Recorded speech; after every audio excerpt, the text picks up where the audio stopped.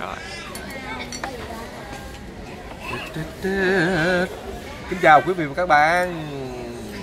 Mọi người có nhận ra cái khung cảnh quen thuộc này ở đâu không? Đố mọi người biết, nói chung là mọi người nhìn là biết rồi ha. Coleman và gia đình đang có mặt tại sân bay quốc tế Tân Sơn Nhất và chuẩn bị di chuyển từ sân bay Tân Sơn Nhất đến Kuala Lumpur, Malaysia. Và hôm nay là ngày 29 tháng 12. Chỉ còn ít ngày nữa thôi là chúng ta sẽ bước sang một năm mới 2019. Đúng không các bạn?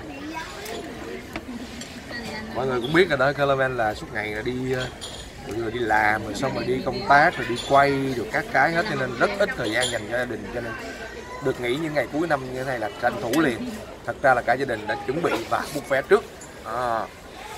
Và thực sự nói với mọi người là Coleman thích đi Malaysia hơn là đi Singapore. Bởi vì sao? Malaysia giá rẻ lắm.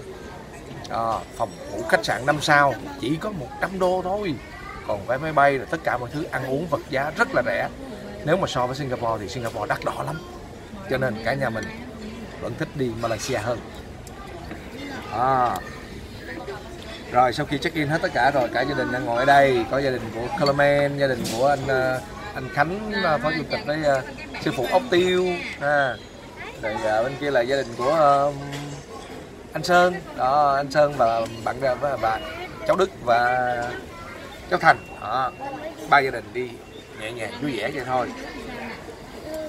Đi từ 5 giờ rưỡi sáng mà hôm nay đông quá, xếp hàng đông quá, bây giờ vô tới đang mới 7 giờ rưỡi, 9 giờ rưỡi thì bay. Và thật sự thì hôm trước chắc là mọi người cũng có coi cái clip của Coleman rồi, review cái hủ tiếu Nam Vang rồi, nhưng mà chắc cũng lâu, chắc mọi người quên rồi.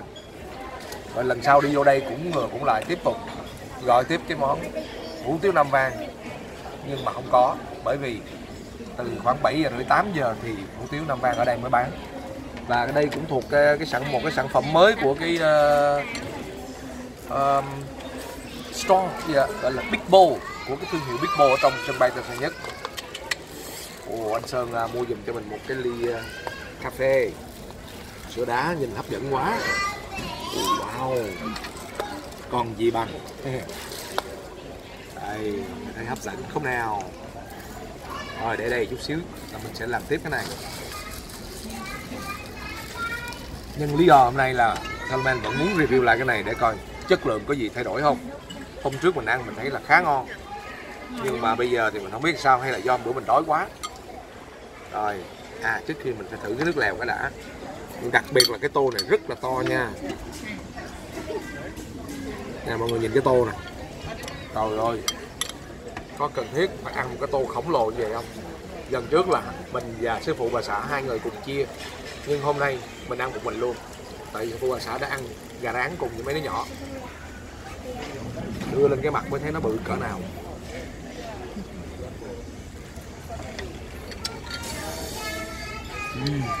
Rồi thử cái nước lèo nha.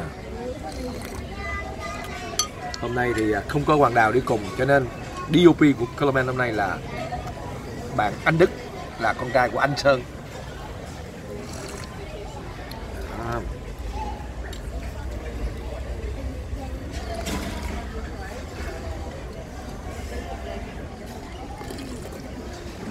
Nước ngọt. Xác nhận là vào sân bay Coleman khuyên mọi người là nên ăn hủ tiếu Nam Vang, nên nha, nếu có điều kiện. Thật ra phở ở đây mình ăn mình không thấy thích lắm, nhưng riêng cho hủ tiếu Nam Vang thì thật sự là mình thấy rất là ổn.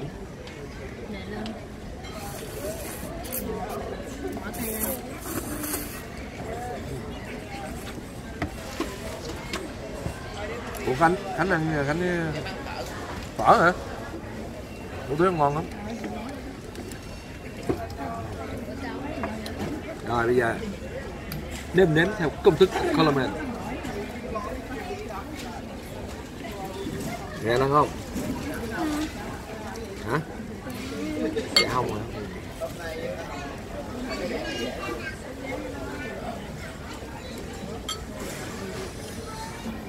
Đây, anh mở nón ra để tắt đi.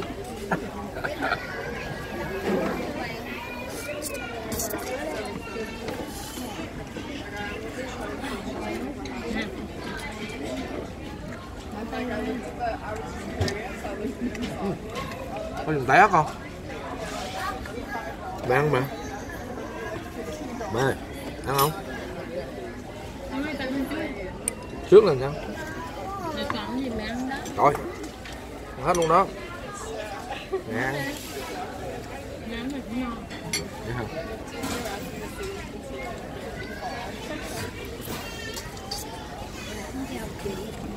Cái bên kia. Đây ngồi chung bàn. Hủ tiếu ngon á.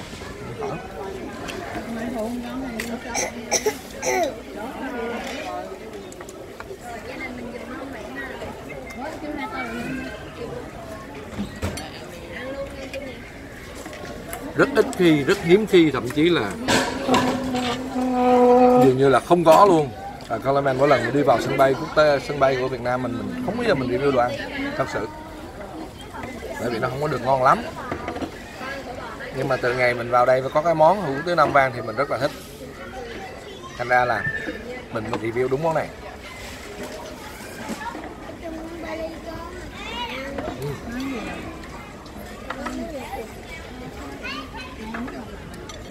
Ít rau vô nha bà con. Ủa tô này nhiêu tiền hả mẹ? Đó là nhiêu anh Khánh nhỉ? 9 đô mấy hả? Rẻ hơn phở hả? Phở là 9 đồng mấy hả? Vậy là sự lựa chọn hợp lý. Trời! Một tô phở 12 đô. Riêng hủ tiếu Nam Vang tô chà bá 8 đô. Thôi, mình nghĩ sự lựa chọn của mình là vô cùng hợp lý. Nhưng mà ngon nha.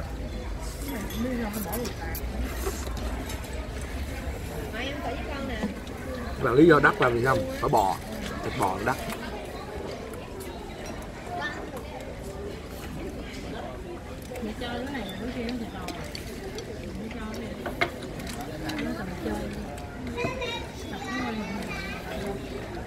Chưa đi ăn cái quán nào mà có cái tô khổng lồ như cái tô ở trong sân bay Tân Sơn Nhất này thiệt luôn. Cái tô phở cũng đâu bự như cái tô này đâu. Lạ vậy ta.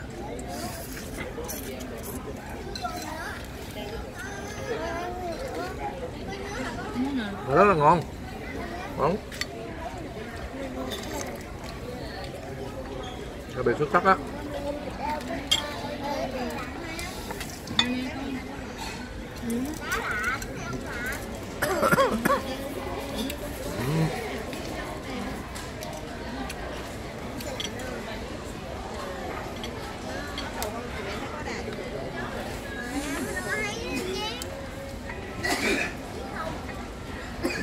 Rồi, cảm ơn rồi.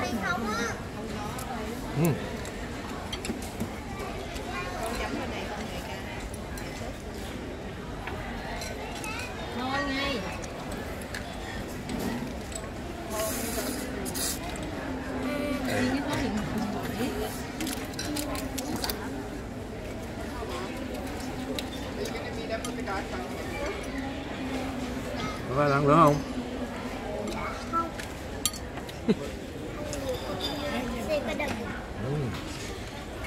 Rất là nhiều tôm.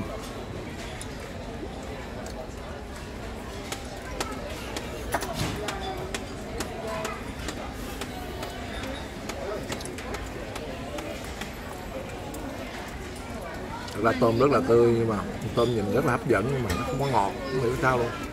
Không có ngọt như những cái quán mà thậm chí những quán vỉa hè mình đi ăn. Tôm rất là ngọt. Tôm. Tôm không?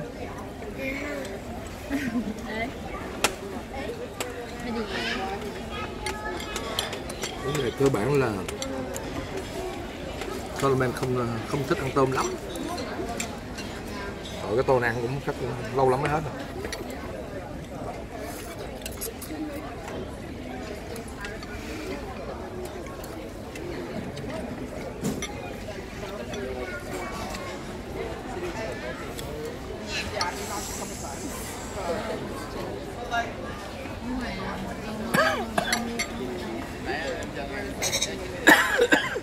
Bao nhiêu?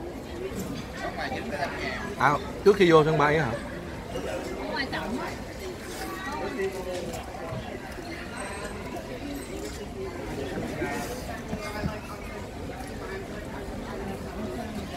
Cũng là cái thương hiệu Big Bowl này, nhưng nếu mình ăn trước khi vào bên trong khu vực check-in hay là khu vực phòng chờ thì giá khác, nửa giá thôi.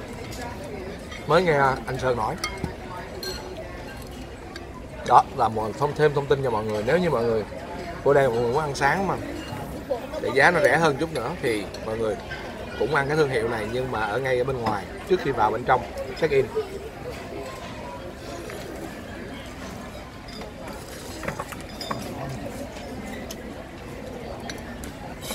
Thật sự là cái nước rất ngon.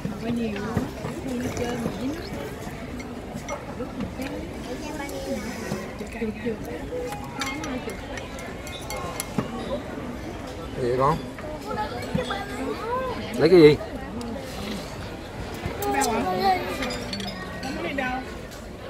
Cái gì? Ba một là bên ba, hai là bên cô Trúc. Rồi, một chút xíu cà phê sữa đá xem như thế nào nhé. Chú qua đây. Không xuống chú qua. Mang giày, chú qua đây rồi hãy mang. Cà phê ngon quá. Nhưng mà chắc chắn là cũng giá cũng không rẻ, đúng không? Nói tóm lại là vào sân bay như vậy giá mình thấy thì giá đắt rồi, nhưng mà thật ra là hợp lý. Sân bay nào cũng như thế.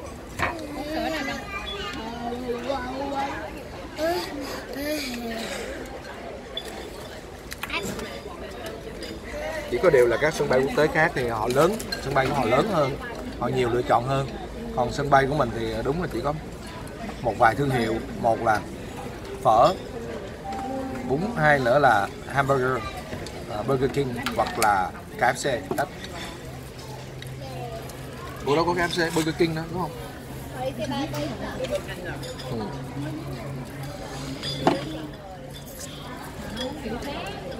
Còn nếu các sân bay quốc tế như Singapore, Changi, KL, Kuala Lumpur là cái khu mà quầy ăn uống của họ nó giống như cả một cái food court đó. Có rất nhiều lựa chọn cho thực khách cũng như là cho du khách.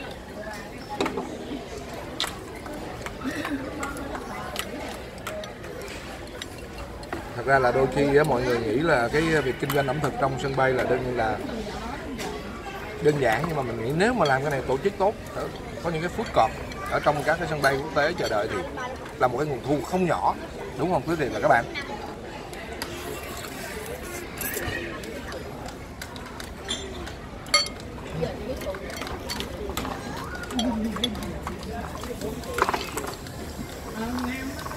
Nói vậy chứ mình ăn cũng gần hết rồi nè.